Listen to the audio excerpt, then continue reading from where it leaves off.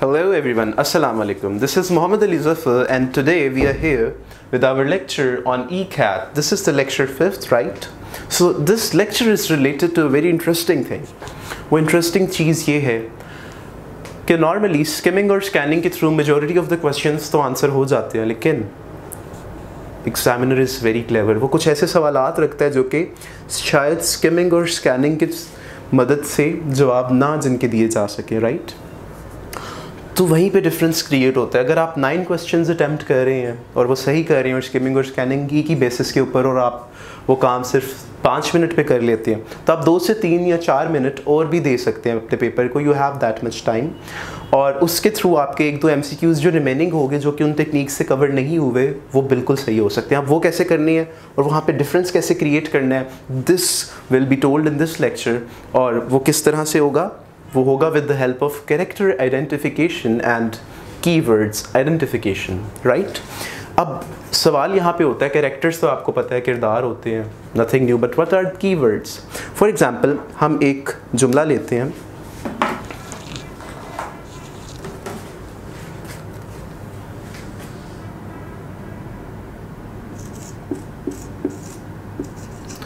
How long have you been waiting? अब इस सवाल के इस जुमले के अंदर हमारे पास वर्ड्स कितने हैं? 1 2 3 4 5 6. अब ये हमारे पास इंटेरोगेटिव जुमला है तो हमारे अंदर पंक्चुएशन मार्क भी है. तो अब इस तरह के जुमले को जब हमने एक सिंगल आइडिया में कन्वर्ट करना हो तो उसके लिए हम कीवर्ड निकाल लेते हैं कि यहाँ पे एक्चुअली बात किस चीज़ की हो रही है. यहाँ पे बात हो रही है हाउ लॉन्ग की, लेंथ की, एग्जैक्टली नहीं, उस बंदे की नहीं. बात यहाँ पे असल काम क्या हो रहा है? इंतज़ार, वेट, राइट. और आगे सवाल है यानी ड्यूरेशन है. तो आप सिंपली अपने पेपर के ऊपर कीवर्ड लिख सकते हैं वेट और आगे क्वेश्चन मार्क दे सकते हैं और वो आपकी लाइन को रिप्रेजेंट करेगा. आपको बार बार उस लाइन को पढ़ के उसका मतलब बताने की ज़रूरत नहीं होगी. तो कोई इंपॉर्टेंट लाइन लगे जहाँ पे कैप स्कैनिंग आपने की हो या न्यूमेरिक स्कैनिंग, तो उसके अंदर जो क्रक्स हो वो इस तरह से निकाला जा सकता है. तो कॉम्प्रीहेंशन जो ECAT की है उसके लिए ये ज़रूरी है कि आप इस टेक्निक से फेमिलियर हों, आप कीवर्ड लिखें. यही टाइम बचाती हैं, ट्रस्ट मी स्टूडेंट्स. और कोई भी चीज़ इस तरह की नहीं आपको मिलेगी जिससे आपके सवाल तो अटैम्प्ट शायद हो जाए, लेकिन 30-40 मिनट में सवाल अटैम्प्ट करके और इतना टाइम वेस्ट करने का कोई फ़ायदा नहीं है. These techniques would make you able कि आप with in a very short time अपने MCQs करेक्ट कर लें. तो कीवर्ड आइडेंटिफाई करें और लिख लें with the help of a coloured marker. जैसे कि मैंने यहाँ पे कोशिश की शायद कि कलर के थ्रू आपको रिप्रेजेंट करके दिखा सकूं. तो आप लिख लें और उसके आगे फिर क्वेश्चन मार्क भी बना लें ताकि पता लग जाए कि वेटिंग का सवाल हो रहा था कुछ, राइट. और आपकी मेमोरी फ़ौरन आंसर पे जाए. अच्छा, और अगर क्वेश्चन में फिर आंसर क्वेश्चन टैली करके राइट आंसर करेक्ट कर लें कि इन 5th passage what was basically being asked, क्या पूछा जा रहा था, हाइट, लेंथ या क्या पूछा जा रहा था, या duration of weight, duration of time जिस पे वेट आता है, ठीक है, वेटिंग टाइम के मुतालिक पूछा जा रहा था. तो आप सिंपली उसे करेक्ट कर देंगे.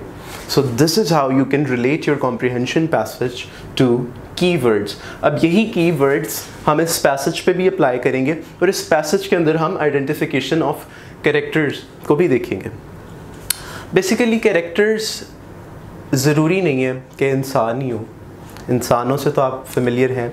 कैरेक्टर्स वो चीज़ें भी हो सकती हैं जो बेसिक आइडियाज़ कैरी कर रही हैं, वो पर्टिकुलर आइडियोलॉजीज़ भी इस डेफिनेशन में फॉल करेंगी. फॉर एग्जांपल अगर एक पैसेज आ जाता है जिस तरह के आया भी हुआ है, साइंटिफिक पैसेज आया था ECAT में, तो उस पेपर में पूछा ही कोई जिक्र ही नहीं होता किसी शख्स का, किसी राइटर का, ठीक है, और सिंपली क्या इस्तेमाल होता है, फिनोमिनाज, डेफिनेशंस एंड कंपैरिजन्स. तो उस सूरत में जो चीज़ें जो कंपेयर हो रही हैं, जिनके बारे में बताया जा रहा है, जो सब्जेक्ट हैं जिनके बारे में बात हो रही है, उन्हीं को टॉपिक कंसिडर किया जाएगा और उनको आइडेंटिफाई और डायग्नोस किया जाएगा. सो identification of characters also includes the ideologies grasping, right? तो you should be familiar with all the ideologies.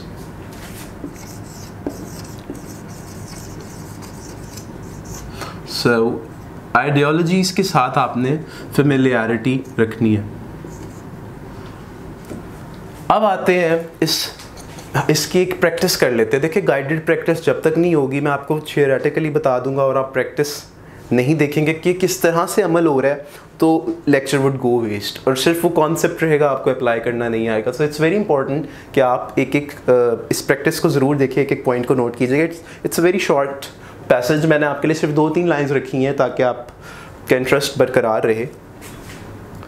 जी देखिए, अब यहाँ पे कैरेक्टर्स आइडेंटिफाई करते हैं. एक लिटरेचर के अंदर एक नॉवल लिखा गया, राइटिंग है, उस राइटिंग का नाम हैमलेट.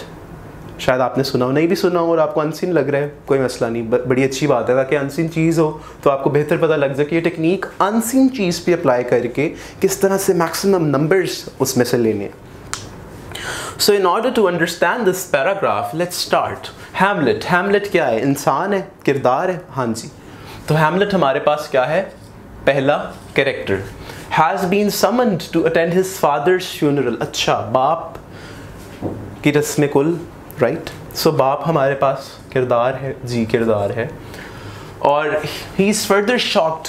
अच्छा, वो फ्यूनरल अटेंड करने आया और उसे शॉक लगा, दैट इज़ मदर. अच्छा, मदर आ गई है, तो ये तीसरा कैरेक्टर हो गया हमारे पास. Queen Churchill has been married to his uncle, यानी अब अंकल भी हैं हमारे पास.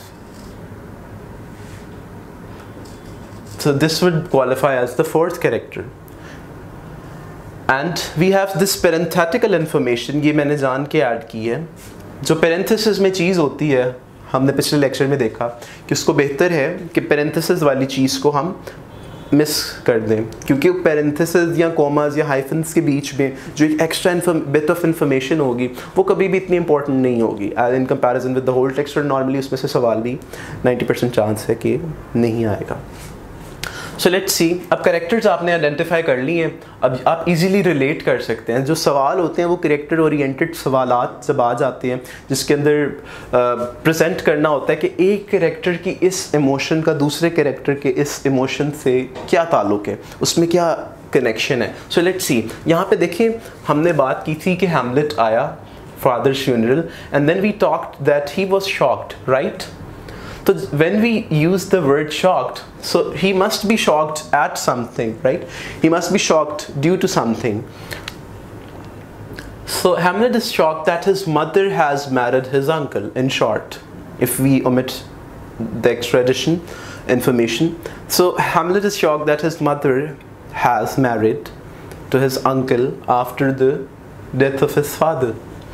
So we'll simply relate the question कि कैरेक्टर हमने आइडेंटिफाई कर ली. अच्छा, ये कैरेक्टर्स हैं, ये प्लॉट है और इन्हीं के गिर्द. सो सवाल ये होता है, for example let's take a mock question that why was Hamlet अस्टाउंडेड और why was Hamlet disturbed. What disturbed Hamlet?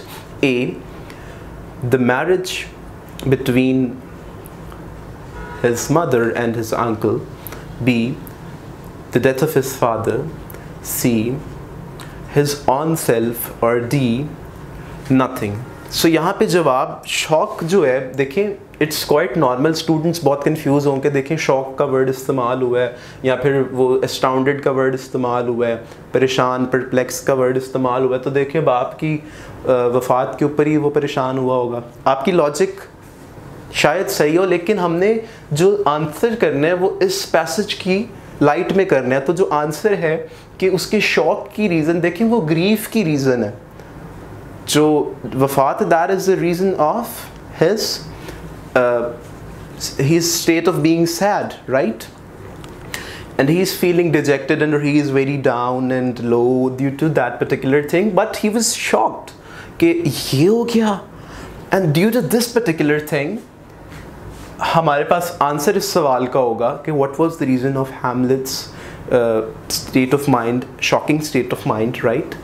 Or what made him shock or what astounded him. So इस तरह का जब सवाल होगा फ्रेम, उसके अंदर जवाब इसका mother's marriage to uncle, right? Characters, या इसको इस तरह से भी phrase कर सकते हैं, the marriage of the characters later mentioned in the passage.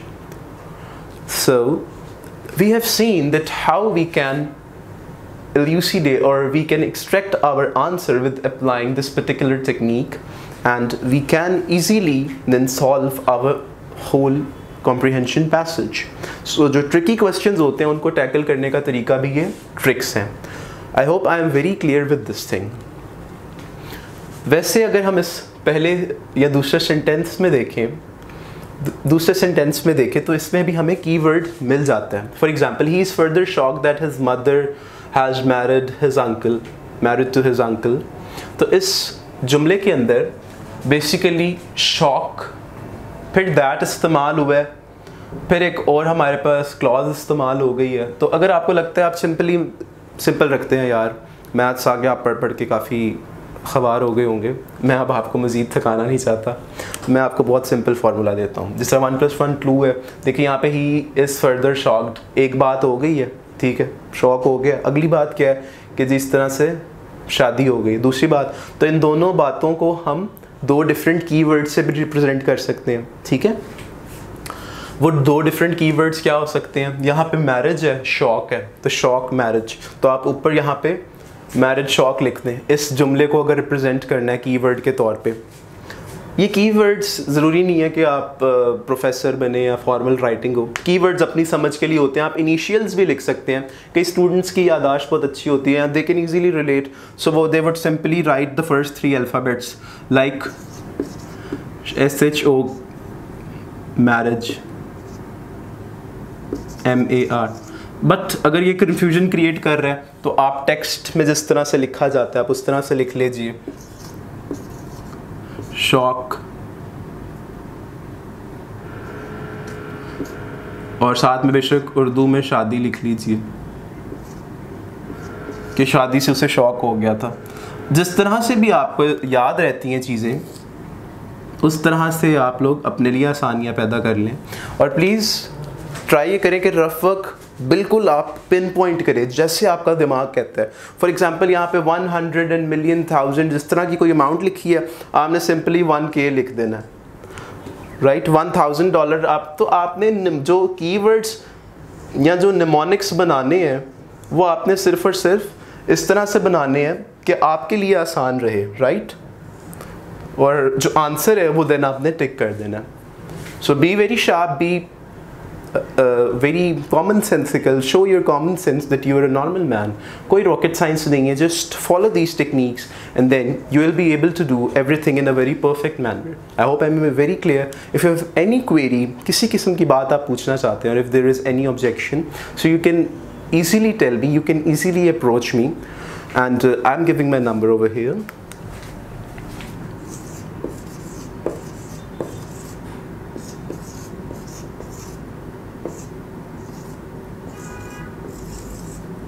So you can easily have contact, या फिर आप यहाँ पे पेज पे कमेंट कर सकते हैं वीडियोस के नीचे. किसी किस्म का फीडबैक देना चाहें, you are more than welcome. Everything over here is very organised and I hope this is very clear for today, and now onwards we'll meet in the next lecture. Hope to see you soon. Thank you.